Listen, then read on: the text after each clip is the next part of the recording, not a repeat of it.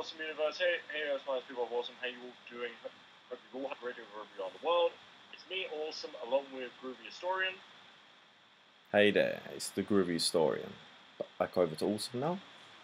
Well, basically, we're doing a video about AK. This is a preview and also the predictions for the FIFA 2014 World Cup this summer. Now, we're going to go from groups, like as we know, it goes from group A to Group H, so quite a few. And this, as you know, this video could be in two parts, just to let you know. But also, we're just going to get to it. This is the first one, and this is Group A, and I will say the teams, and then I'll go to Groovy and say his opinion, and then I'll say my opinion. Alright, here we go, guys. Alright, Group A contains Brazil, the hosts, Croatia, Mexico, and Cameroon. Groovy, what do you think? I think it's going to be Brazil and Croatia because they both got a strong side. Croatia seems to be improving all the time, and Brazil always been the favourites at home, especially. It's going to be quite different as well. Your side? Well, I think definitely the host Brazil will definitely take top place. You know, they'll probably win every match. Only Croatia might give them a match. Croatia definitely second because the other two, no offense to Mexico and Cameroon, they're just not at the level of Croatia, especially European side. So, as we've just said it, and so Brazil and Croatia, what do you think? How far will both teams, like, how are they contenders for the both Croatia and Brazil? I guess Brazil probably go maybe to semis or even finals, to be fair, but Croatia could go quarter-final or first round knockout, but it's quite hard to say at the moment because we don't know what other teams are going to qualify. But yeah, basically that's my thoughts really. And you? I think Brazil definitely are one of the contenders to win it. They've got a great history, great squad, great manager, and also former Chelsea manager, by the way, Scolari. And yeah, basically, I think they, especially with Neymar, one of the hottest things on earth right now. I think Brazil definitely one of the big boy favourites to win it. Croatia, I think either quarterfinals or the last 16. Alright, now we're going to go to Group B. This is interesting. Spain, the champions. Holland, Chile, and Australia. So, Groovy, what do you think? Well, my thoughts on this is quite big actually. Spain's going to go on top, of course, because they got this hot striker that's going to be playing for them at the moment, Diego Costa. Of course, he's changed from Brazil to Spain. I highly rate him because he's doing really well at Athletic Madrid. And I think Holland will go second because they've got quite a few good youngsters and experienced players, so it's quite mix and match, I guess. Those two really for top two. What do you think? I think, yeah, you're right. Spain will definitely take top place. They're just, very solid still. They've still got a lot of the experience through the years of the Euros and everything.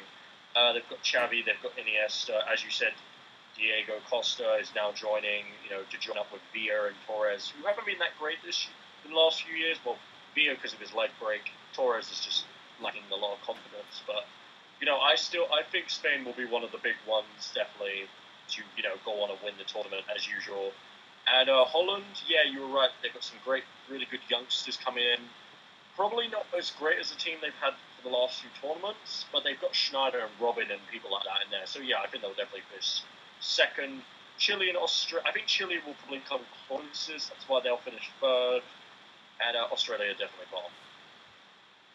Where do you think the top two will go in the tournament? Oh, well, Spain, because they've got such depth at the moment, they've got 3-4 world-class keepers, and they've got so many strikers as well, to be fair. Few in the league, midfield is awesome at the moment. To be fair, they could go all the way to semis, third place, or even first, you never know. But I would like them in the final, to be fair, because they've got an interesting team.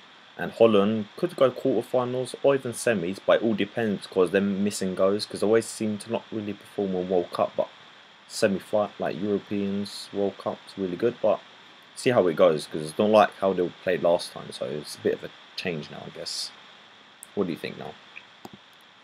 Well, as I said, I think Holland. I said about Spain, but I'll say about Holland.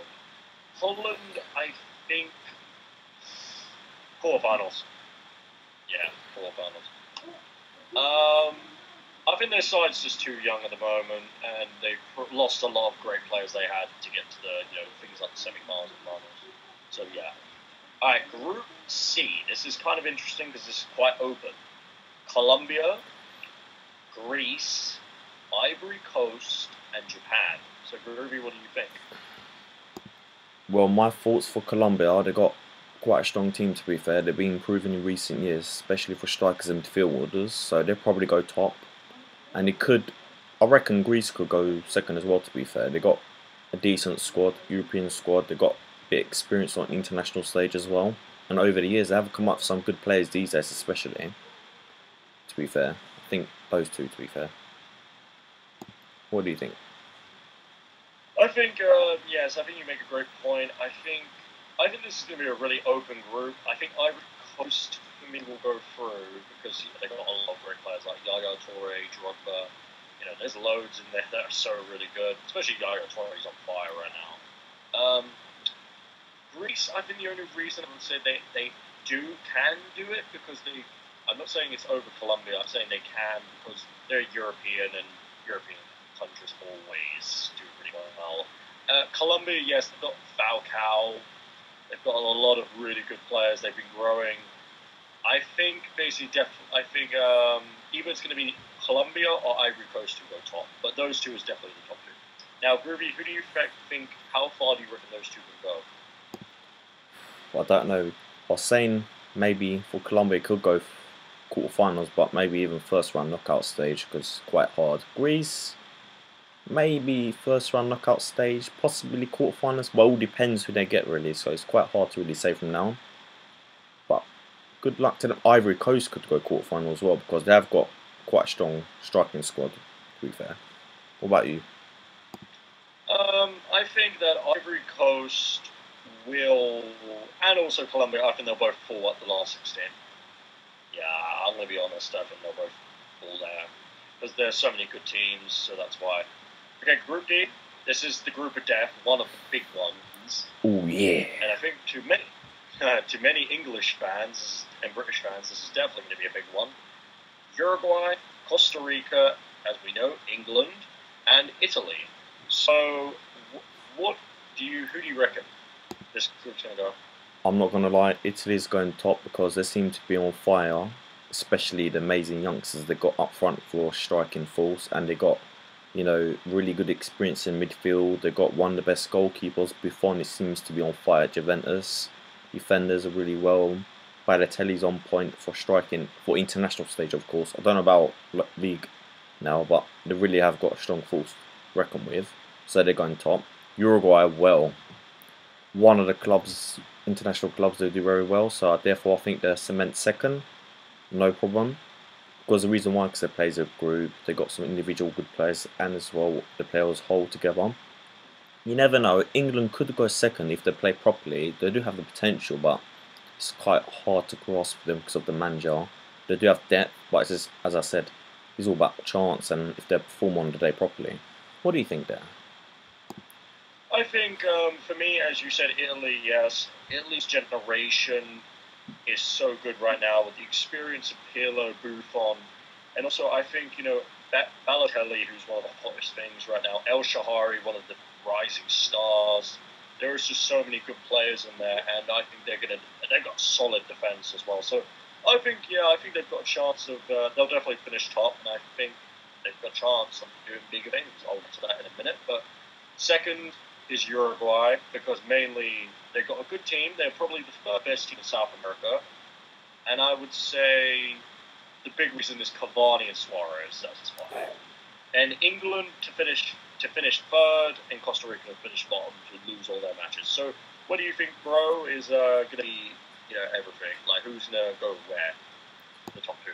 Well, Italy, I'm not going to lie, they're one of my favourites as well, personally, because they're their squad and their strength and depth as well, and the youngsters as well. I reckon they could go finals, semi-finals, even third place, so I'm expect them to be around the fourth places, really. And for Uruguay, possibly quarterfinals, I'm not going to lie, because they've got such a striking powerful force. They're both on point in European, top goal scorers, Suarez in the English league, Cavani, top goal scorer in France at the moment, so he's been quite tremendous at the moment. So probably those two go about that far, I guess. So, what do you think, Wilson? I think Italy. will semi-finals. Yeah, I think semis. They could make the semis, definitely quarterfinals, but they could make the semis, definitely, because of their solid defense and they got some great counter-attacking in that team, especially with Pirlo and Makisio with some intelligence in the middle. But also, I think Uruguay quarterfinals, but I think this is why they only end up at the quarterfinals because their defense is weak. That's why. So that's where for me they end up. And now Group E: Switzerland, Ecuador, Honduras, and France. What do you think, Groovy? How's that going to go? For me, France is quite on fire at the moment because they got Benzema, Ribery, Lores, and all these other Nasri as well. But I heard he's injured at the moment, not too sure. But they got a lot of amazing squad. As they said, they got the international strength and experience, and they got the long-term altitude of all these many players, world-class players as well. So I reckon they'll go top.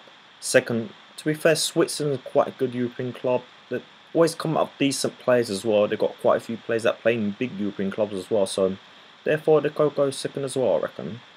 And Ecuador possibly third because South America always got a little bit of edge. They come out with some pretty decent strikers like Benitez. If you heard of him, he's quite formidable. Basically, those are my thoughts. What do you think, Wilson?